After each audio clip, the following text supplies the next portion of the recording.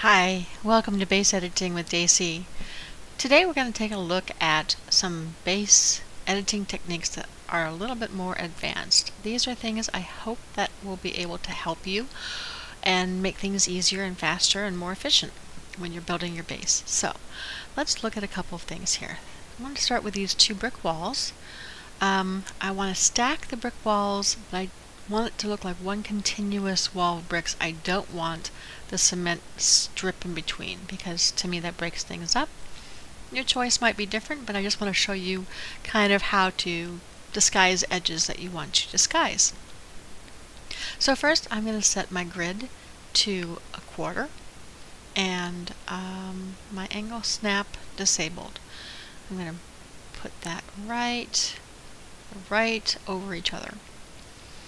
Usually I'd have to deal with flicker, but this time that's fine. I just want to stack them and not exactly even. And I want to move that top one so it's just barely over that bottom one. Sometimes the grid gets a little bit off from where it was before. So now they're both in the same exact plane. So you can see this isn't going to look too good because it's flickering and so forth. So what I would do is, since it's set to no angle snap whatsoever, I would just take this bottom one and tilt it back just a slight touch, just boop, like that. And so, I mean, it's going to look like it's completely vertical here, but you're not going to get that flicker, and you're not going to get base shift because it's angled, which is never subject to base shift. Another way, of course, that you can do this is simply raise the top one so that they would be meeting, and then make your angle snap bigger, cartwheel that bottom one, and then if you're only doing 2 walls, then you've got one continuous wall, or you can do the slight angle bit with the top when you do the next set. But this at least limits how many of the cement strips that you have. Okay, in another video on the tour of the Power Girls base on Everlasting, there was a house that had what looked like lit pane windows, and that actually was an array of hanging lamps. And I wanted to show you how that was done, because lifting each one into place and then positioning it is very time consuming and a pain. So I came up with this method. Basically, you just place a floor vertically, and since you're going to align things according to the floor, it's going to go right through this front surface to the back. Let me show you. Here's my hanging lamp, and of course this would be attached to the surface. But now I'm going to attach it to the floor. I'm going to turn my grid off because I have this attached to the floor. There it goes. There it is, grid disabled. And I would tilt that into place, like so. And I would just keep doing that. Get the side you want. I mean, there's 2 different sides that are 2 different sizes, so you can choose what size that you want for the size window you want, and just keep arranging them. And of course, this works for anything that you are trying to arrange all in the same place, on the same kind of plane, kind of vertical plane. You can just set up a floor and attach things to the floor, and then, you know, I can move this all over the place. I don't have to hold any keys because it's going to stay right there as far as it knows. Every place I move it is on a floor because the floor is right behind it. I'm being too particular with this placement. That's just kind of how I am. Okay, so then for the, I'm not going to make you sit here through this whole array, so I'm just going to stop with this much and put it on the alphabet, because I use alphabet letter I to do my what do you call it, the window frame. So I have this other floor tile that is back here, and I have set it to a different depth because the letter I isn't as deep as the lamp. So I would attach this on the floor and move it over. And I already tinted it brown, so this would be what you would need to do to make your window frame. Just of course tilt that. And again, you don't have to hold any keys or do anything special to move that into place. And the nice thing about this technique is it's not as prone to base shift. Things don't tend to move forward and back so much. They maybe move up and down just a little bit, but for the most part, I don't have to do a lot of correction when I come back in after the base has reset. So that just seems to be an advantage to using this technique. I use floor tiles a lot. You've seen me do ceilings with the shower floor tiles, and I also do walls. Again, if you saw the base tour for the Power Girls, you saw a lot of white walls. Couple ways for me to do that, or for you to do that. And this is good anytime you're stacking things vertically. So this is the look I want right here, where the bottom side of the shower floor is facing out in a smooth aligned surface. So I can do that either by now this is oriented to come out on the floor, so it's going to stay in that position like it was laying on the floor no matter where on this floor I put it.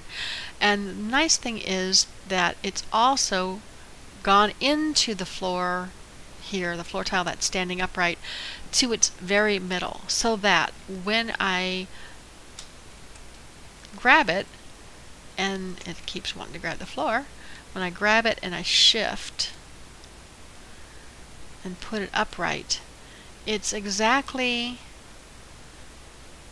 kind of melded in with the floor. Its surface is the same as the floor surface. So if I were placing the wall here, I would know, okay, this is exactly where this wall is going to be. Otherwise, sometimes you have to kind of move it back and forth trying to get the right place.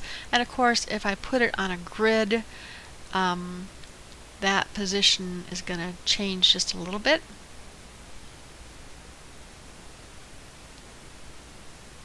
I don't know why it just went off my floor that I had put it on, but that's what it did. So on the grid, oh, that's why, because the grid actually put it on the other side of the floor. So that's one way that you can set it up. But you do notice I had to put it in place every time. I had to twist it or turn it or, rotate it to get it in place. And that's also the case if you wanted to use the actual shower floors themselves as your grid, as your alignment, because it does line up exactly with the piece that's underneath it. If for instance you've removed your floor and stuff, or you just have one more place, or you come back and oh, I need to put another one up there, well, you can do it like this too. You don't have to have the floor piece there. You can just move it like that. Now, if you want to do a whole bunch of floor of the placement of the walls and not have to flip each piece, what you can do is you can attach them according to surface, and that would be, again, on your grid, so it's easy. All you have to do is click that F5, get it to attach to surface, and it's much faster to go like that. But you have to keep in mind, if I do it like this, this is the way they're going to be facing. So obviously I would need to turn around the wall and do it from the opposite side of wherever I wanted the wall to face, if that makes sense. So if I put it on this side, then from the other side, that would be the final product, and you can't tell a difference except for how exactly where they are placed as far as which depth, but you can't tell a difference as to how they're placed. So all these methods work equally well. Some are easier and faster than others, but those are some different techniques. Now you can use the fact that this aligns to whatever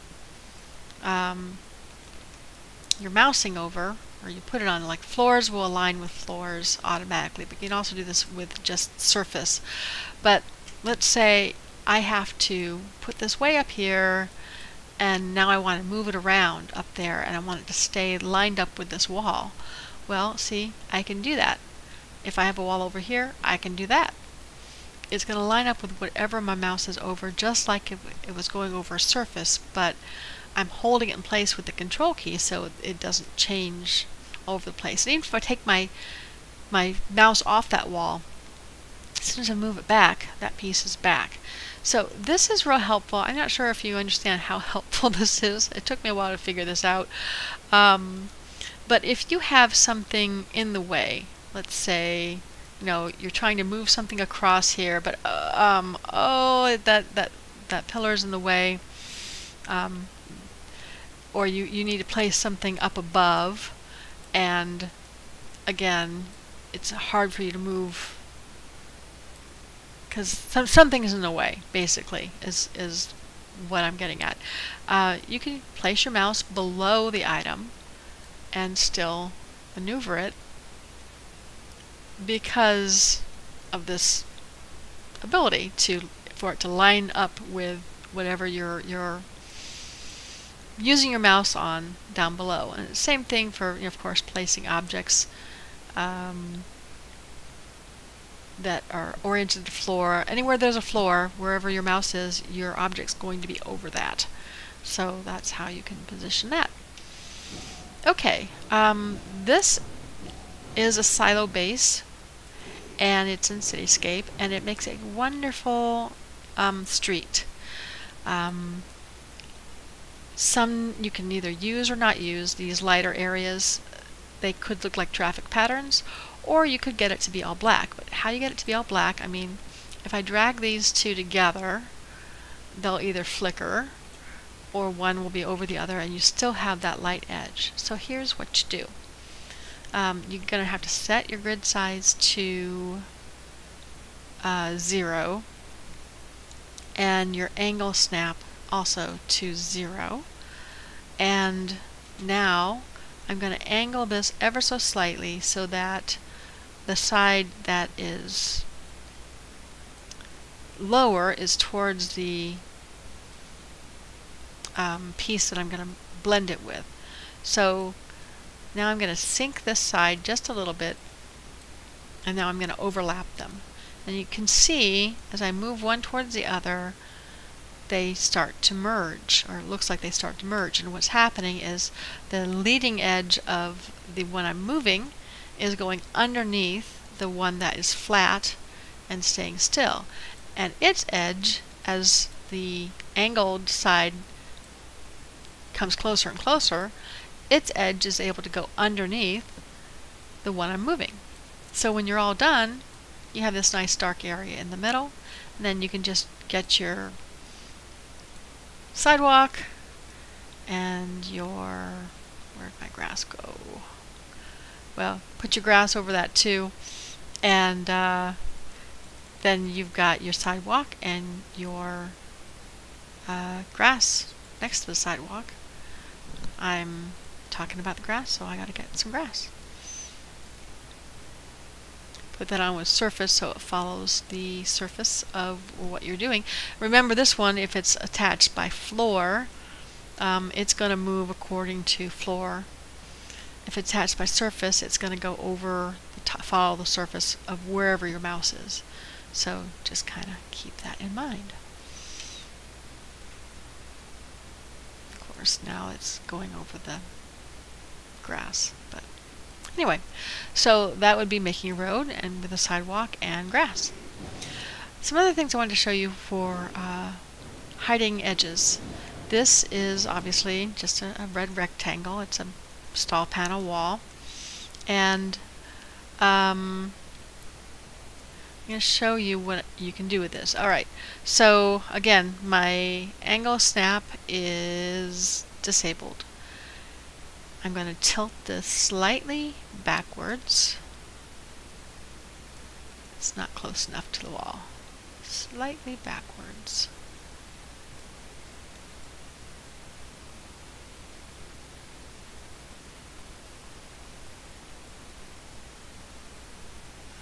different edges is disappearing. All right, I'll go with this. That's fine. It must have gotten turned around. All right, so and now I'm going to angle it, and I get a triangle. And how big this triangle is going to depend on how much of the item I allow to show. But main point is you can manipulate items so that they become different shapes or hide edges, and this can really help you make something look different, or use an item or just use part of an item to make a look that you want to get. So, but you have to just be very careful with the angles and edges and so forth here. And here's another use for slight angles. These are garden walls that are all together. Obviously they are flickering. That would be very annoying. And I've told you to just slightly angle these walls so that they don't flicker. So here's something that's kind of interesting. When you do this angle, okay, I'm going to angle it slightly. Now I'm going to angle this one slightly. And now, and they're not angled quite the same, I can already see, but I'm going to bring this one out.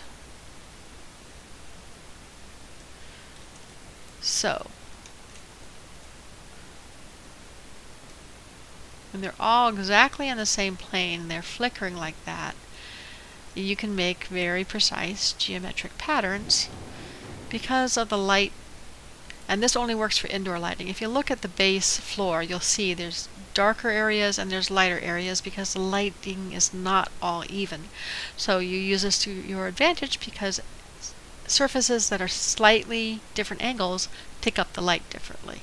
So again, you can see an example of this in my tour of the Power Girls base that should be coming up soon. Like I said, I use floor tiles a lot, and these are very helpful when you are making lots of different levels. Instead of having to move each item into place and then putting it down and positioning it, you can just grab it and put it on the floor and place it. I mean, it's just much easier than having to do all the rest of the stuff. Of course, it's also easier if you have an angle snap on. And then all you have to do is put it in place, and it's not even that hard if you have the grid on. It's even easier. So you can do, you know, complex things, even like a dome made out of glass, and just angled things, and this makes sure that all the way around it's going to be the same exact placement. And with the angle snap editor, you can make sure that each one is placed exactly the same at the same angle and so forth, so you don't have a lot of problems. So those are a few more advanced techniques. I hope they were helpful for you, and I hope your base editing is going smoothly. Thanks for listening. Bye.